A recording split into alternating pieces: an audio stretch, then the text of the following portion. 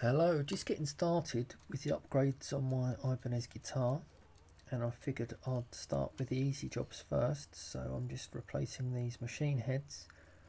They simply unbolt from the guitar quite easily, and they're going to be replaced with my Goto machine heads, which are locking machine heads. So the string goes through and you just twist the back and it clamps the string. The Goto ones have little screws in every single machine head, so you bolt it in. Just going to do those finger tight, and then going to align them all and put the little screws in the back into the head. And I've got some little tiny drill bits, so it's quite easy for me to just get a hole started for the screw to go in. You see these are black. The nut's been replaced with the black nut, and the string retainer with a black string retainer.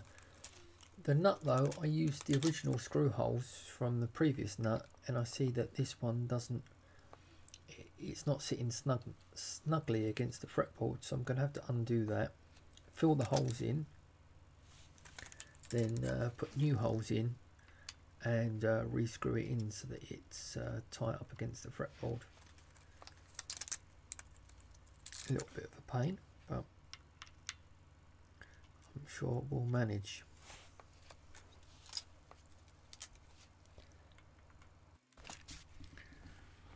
The next job to do while the strings are off the guitar is just to polish the frets up, and this little kit that I bought off eBay has some guards to guard the fretboard from the wet and dry, and a range of wet and dries between 1500 coarseness to 15,000 coarseness. So the 15,000 coarseness isn't going to take much off the frets at all. You start off with the coarser grades and just move through them until you've got a nicely polished fret. Should make it a little bit smoother to bend the strings, etc. But for some reason they don't use hardened steel on guitars. These are nickel steel, which is still hard but will probably wear over time, whereas stainless steel wouldn't wear out at all. I'm not quite sure whether that's to save cost or because you might want to shave frets down perhaps to stop them buzzing. But my Parker Fly guitar has all stainless steel frets, and that feels very, very comfortable to bend strings on, and it doesn't show any wear at all despite the guitar being 25 years old. So I'm just moving up here to a different grade of wet and dry. Slightly daunting part of this job is to do the wiring inside the guitar. I'm not very comfortable with electrics, to be honest, but I think you just have to be logical and systematic with it. So I'm unscrewing the scratch plate, and the pickups are attached to this scratch plate, and there's a recess in the guitar with the wiring in, and I don't really know what's going to face me when I take this off, but let's undo the screws and we'll take a look inside.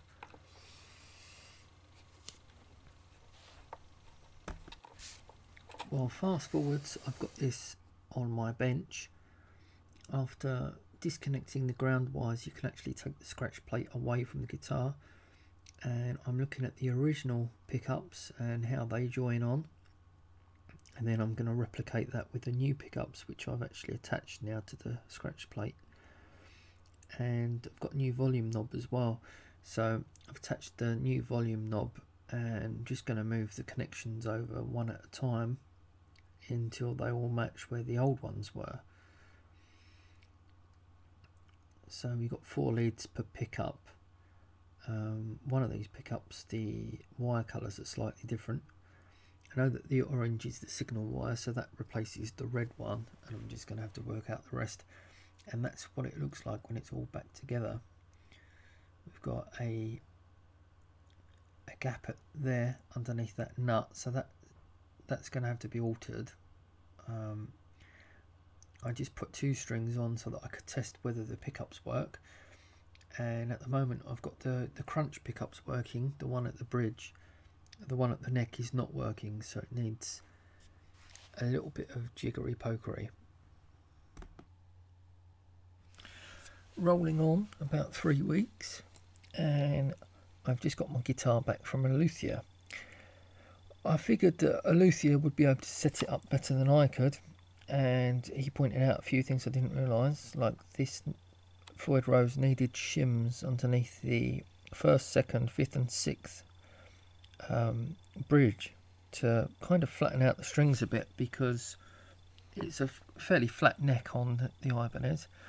He's sunk the pickups right down into the guitar so that they balance with the middle pickup, and he had to rewire the lace pickup. Apparently the wiring is different on the lace than the standard pickup, and the switch didn't like it or something.